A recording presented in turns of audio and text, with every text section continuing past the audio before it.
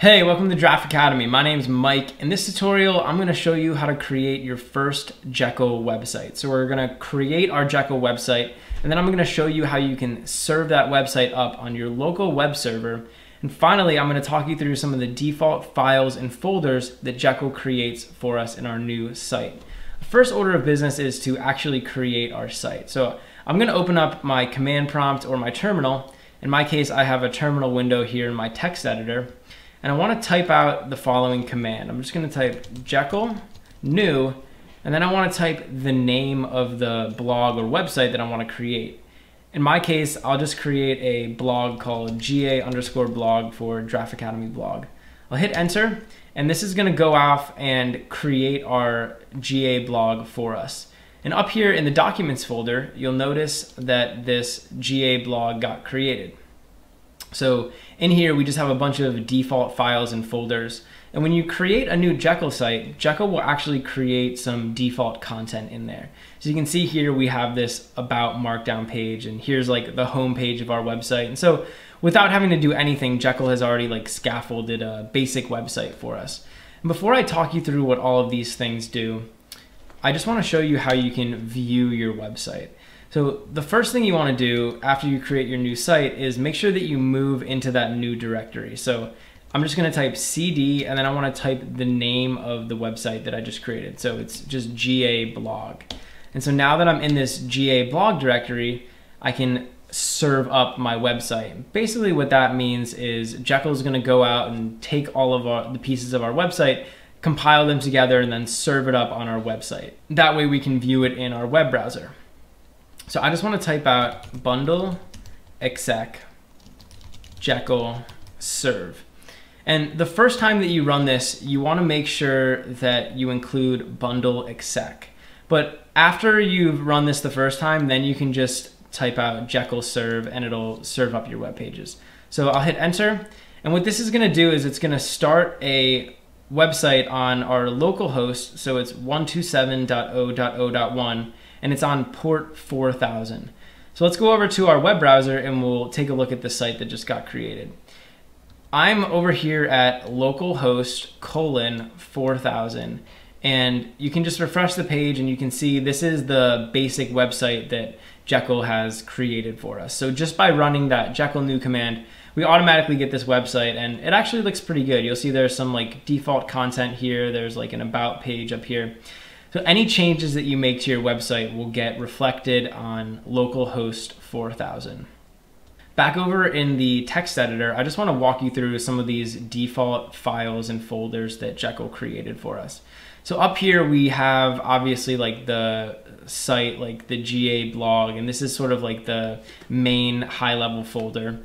Inside of here we have this _posts folder.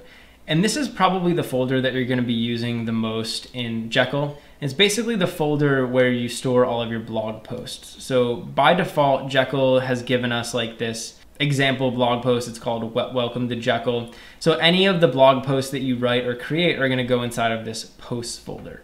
The next folder is this _site folder. And this is another really important folder. And this is basically like the final output of your website. So when you're building your site using Jekyll, you store all of your posts in a certain folder, and you can store like your other pages and other images or resources and all these different folders. But eventually you're going to get to the point where you want to take your website and you want to host it on a web server. So you're going to want all of your static files. In other words, you're going to want like all the files for your website.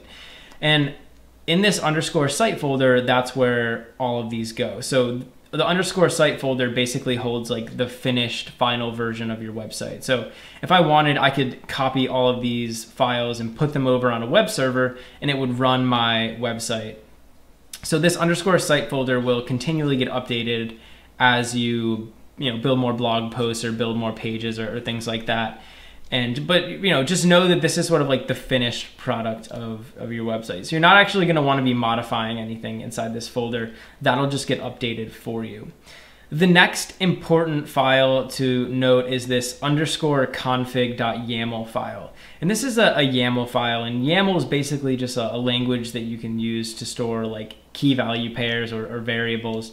And this config.yaml file is essentially just like the settings for your Jekyll website. So you can see here we have different attributes like title, email, description, base URL, Twitter username, GitHub username.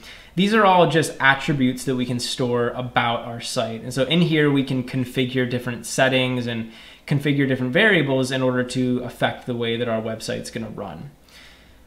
The next really important file is this gem file down here. And this is basically a file that's used with Ruby, and it's used to store all of the dependencies for our website. So you can see here, the first and biggest dependency is Jekyll. But then we also have this other gem dependency, which is Minima. And this is actually the theme that Jekyll is using by default. So if you remember over on our website, it actually looks like pretty good, right? It's using a theme that was created, and it sort of is used to just display our content in a specific way. So this gem file is just used for specifying different Ruby dependencies for our Jekyll site. And so in here you could specify like plugins if you want to download plugins or other things like that. The rest of these files are actually just part of the default website. So here's this like about file. This is actually a markdown file.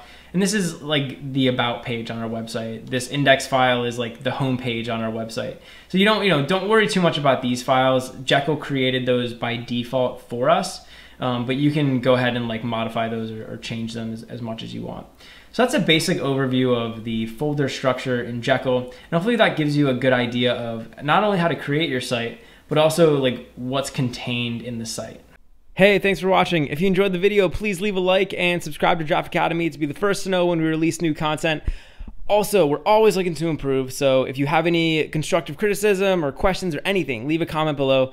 Finally, if you're enjoying Draft Academy and you want to help us grow, head over to draftacademy.com/contribute and invest in our future.